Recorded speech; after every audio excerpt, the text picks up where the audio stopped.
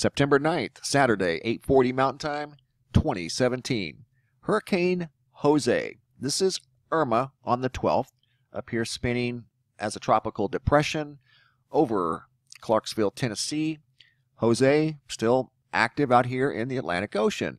I've had a lot of people ask what's going to become of Jose. They're thinking maybe it's going to impact New York. Let's take a look and see. I've got 3 models, and they are interesting, I will say the least. But we're going up 7 days. I mean, a week, actually a little over a week in some cases, away. So a lot can change. We know that these models will change.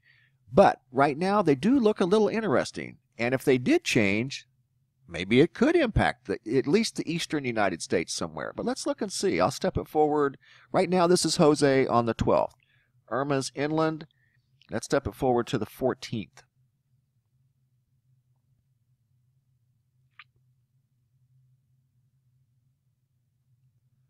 Moves over to the island area again. 15th.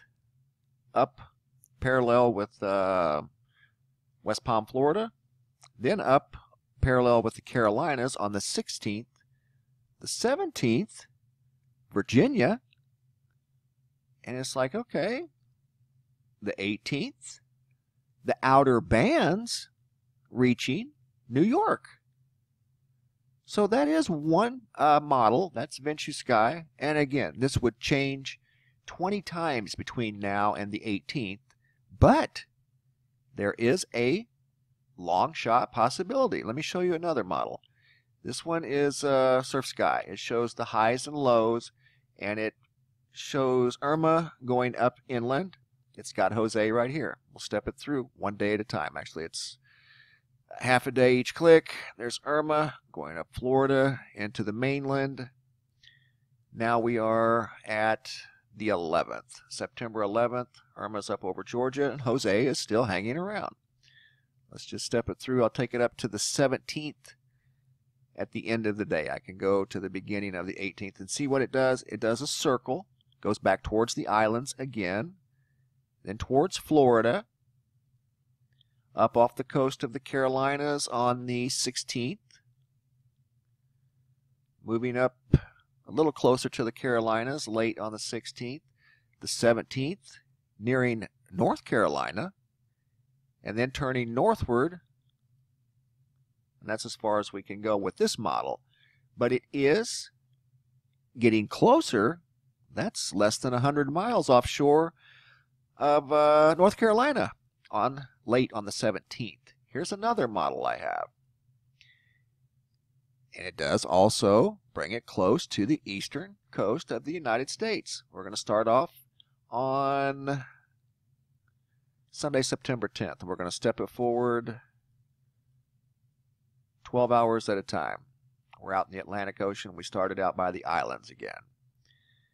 Now we're getting closer to the eastern seaboard of the United States. North Carolina on the 17th. Virginia. It's a little difficult to tell. This is a different map. But right there's Manhattan, New York on the 18th. That's definitely Manhattan. Massachusetts, outer winds hitting Massachusetts and Manhattan on the 18th. One more step. The outer winds are hitting the upper northeastern United States. Will it? That is very much a long shot. That is way too far out. But nevertheless, it is a player for a possible major hurricane impact. That's 930 millibars, even up that high in the latitudes. That's still a strong hurricane. This model and the other models will change a lot between now and then. A lot can change, especially if you pay attention to this one and monitor the highs and the lows. The highs are what steer these things. The lows come in, affect the highs, cause it to go a different direction. So if you pay attention to this one, you kind of have a pretty good idea of at least a general direction that it's going to go. But could this thing be a player? at least in the eastern United States in the coming week to 8 days? Absolutely it could. Jose could impact the eastern United States. That is a big yes. Thanks for watching, guys, and be safe out there.